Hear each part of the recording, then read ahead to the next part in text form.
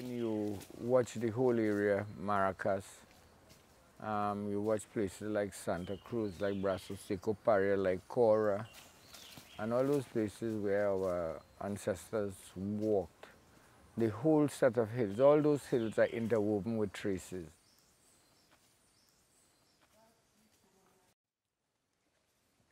There has been a continued presence of indigenous people in Trinidad and Tobago for hundreds of years.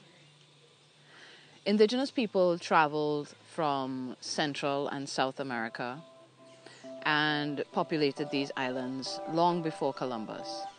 And even after Columbus arrived, there were continuous waves of migration. Although in our history books, these indigenous people were generally referred to as Caribs and Arawaks, the fact is that there were several tribes.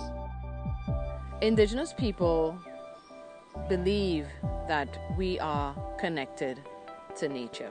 We are connected to the land that we inhabit. So the forest is a temple. Waterfalls, mountaintops, rivers, oceans, these are all places where we give thanks for our presence and for our connectedness, because we can't exist without each other. And so when we think of sacred spaces, we think of the land. The land is a sacred space. All of the land is a sacred space. And our ancestors thought this as well. And so at Caurita, we have a rock where there are petroglyphs. And we believe that these are messages from our ancestors.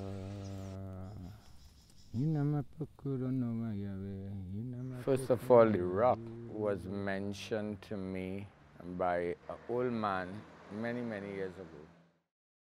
I never really paid any interest in going to find it or anything like that. And then some years back, we went up looking for the rock.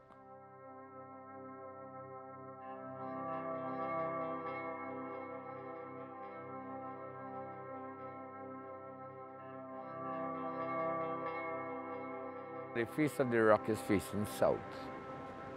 And if you are facing it, on the left-hand corner, there is the carving of like a deer with horn. And after that, moving across the face of the rock, there are like 3 faces.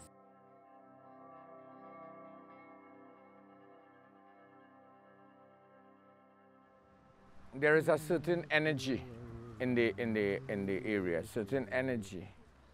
And it is our belief, after doing ceremonies and our spirituality, that the reason that rock was chosen in that area, it is because the high concentration of energy that one feels there.